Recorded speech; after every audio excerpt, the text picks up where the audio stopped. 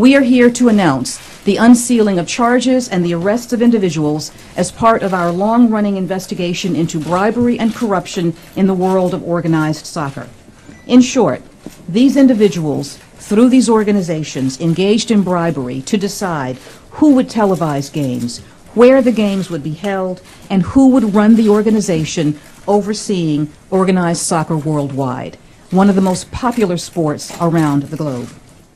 As the best financial investigators in the world, IRS-CI special agents exposed complex money laundering schemes, uncovered millions of dollars in untaxed income, and discovered tens of millions of dollars hidden away in offshore accounts in countries like Hong Kong, the Cayman Islands, and Switzerland.